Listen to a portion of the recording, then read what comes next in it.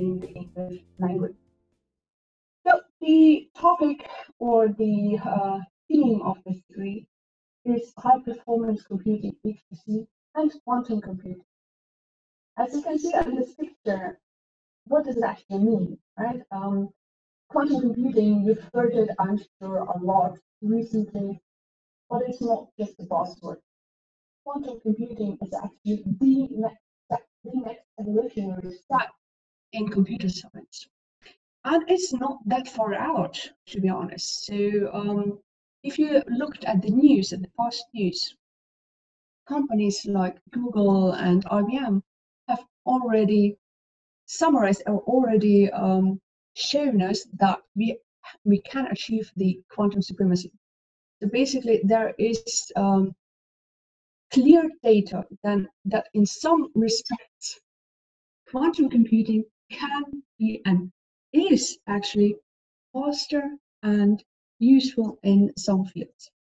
So I've put here on this slide just a few of them. So climate research, cryptography, and pharmacology are the typical fields, are the low-hanging fruits for the next decade to look into when we are talking quantum computing. But quantum computing is a field that is new and young and being built. You have to remember that in the next decade, or potentially a bit longer, you will need a second technology as well. You will also need skills in HPC, and that is high performance computing, right? So I myself have a strong background in HPC, coming from the industry, as many of my colleagues do as well, right? So here we will be able to support you with the knowledge, with the network, to actually become experts in those two particular areas. So what does our course actually mean? By the end of the 3 semesters, which are about 1.5 years, you will receive, if and when you're successful, a master's degree in science. The start of this particular degree is in October. And I have to tell you, this will be the first semester, the first one with this particular topic. So this is brand new. My university, and actually this is my alma mater, so I came back as a professor. This should tell you how awesome it is. This university is also one of the most innovative ones. So what we're trying to do is always to look into the future. What technologies are on the horizon? How is the science developing? What is the requirement from the industry? Where is all of this going, right? And according to those requirements, we are developing the courses. And as you can see here, one of them will be quantum computing starting this fall. As I also told you, the language in which we will be teaching is English. So that should also be helpful, particularly to international students.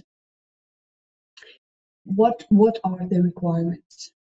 And I have to tell you, the most important one is actually the thirst for knowledge and curiosity, right?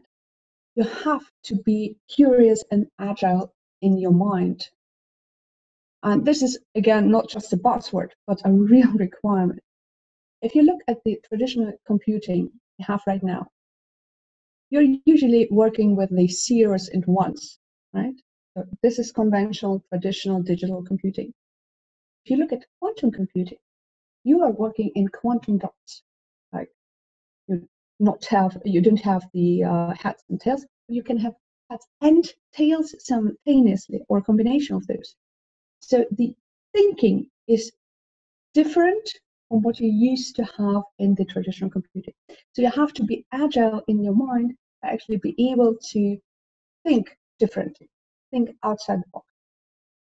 Also, which is very important, is not just the programming in such, but also to be able to imagine what could be possibly done using this brand new technology, right? What are the application fields? Where can this be useful? With quantum computing, you basically have a new shiny tool, a new hammer in your hand. And now you are on the track to go and find the nails you can use the hammer for, right? You have to find the problems. And for that, you need a specific set of mind, the curiosity to go out and look for problems you can solve. Again, with this course, the language requirement is B2, but we have a very, very good support in this field. So if you have any questions, I'm sure you can look at our website, and there's a whole department that will support you with responding to your questions. Good news again for you, there will be no tuition fees. We are state funded. So the only fee you will have to pay if you join our university is the 62 euros student service per semester. General information is attached. I'm sure our host will be sharing those links later in the presentation. So what can you do with this degree? Also probably quite interesting for you. You can do a whole lot. So by the end of this 1.5 semesters, you will receive a whole set of different skills, and we will look at them in the next slide. So when you receive those skills, you will be able to do a whole series of different things, starting from looking at the infrastructure, right? To build a new HPC system, like a very huge machine, you need to look into infrastructure, into housing, to be able to actually build the system and house the system, and to administrate the system. And you will receive the skills here. That goes for HPC and quantum computing as well. You will be able to actually apply your skills in programming, in software design. Again, the classical HPC environment is quite different from the new upcoming quantum computing environment. So you will have the tools to actually be able to work both. But this is not all. You will also receive additional skills in economics, for example. So what you will be able to do is apply your knowledge in technology and actually design new products, design new services. And for that, you obviously need some economics knowledge. And this is, again, a very lucrative field to look forward to. So innovation management is also on this slide. We have at this university a startup campus, which is not new. We've been doing it for a number of years now. Basically, the students who are starting their work here, the education in here, will also be able to apply their knowledge in becoming self-reliant, in building their ideas into products. And the university is supporting you with that as well. So the innovation management is not just a course. You can actually apply your knowledge and use your knowledge in developing your new shiny thing. Let's look at the modules. There are basically 4 of them. So there is, if you look at the 3 semesters, there is this hardware design and energy efficiency. If you look at HPC, energy cost is amazing. So the average cost, energy cost in a data center is about 50% of the overall cost, right? This is huge. So we will teach you to look and optimize the energy cost. Software design and performance optimization.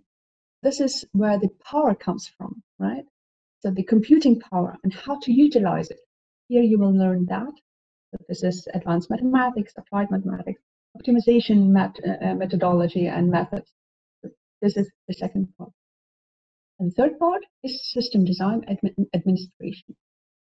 So here you will actually learn how to design the machine and how to use it, how to utilize it. The fourth module is below, at the bottom.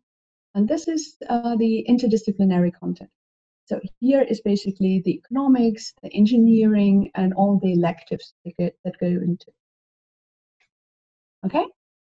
So here is this again, just split up the same content, the module content, so basically the programming and the design of the of that top part is split in the first part. Then you have the second one focusing on quantum, basically the quantum mechanics, hardware platforms, and those things. And the electives and the general things, which is infrastructure and things like that. So this is basically it. I'm looking for your questions. Just on my last comment, if you look into studying HPC and quantum computing, you have to be aware that when you're done, you will be counting as one of the very few in the whole world. This master's program is the first in all of Germany focusing on quantum computing, not providing just 1 or 2 courses, but a full master's program. And this goes for worldwide as well. There are not that many who are offering this new and amazingly interesting field for study. So when you're done in 1.5 years, you will be one of the very few out there that are actually able to design the systems, work them, and be on the forefront of technology. Thank you very much.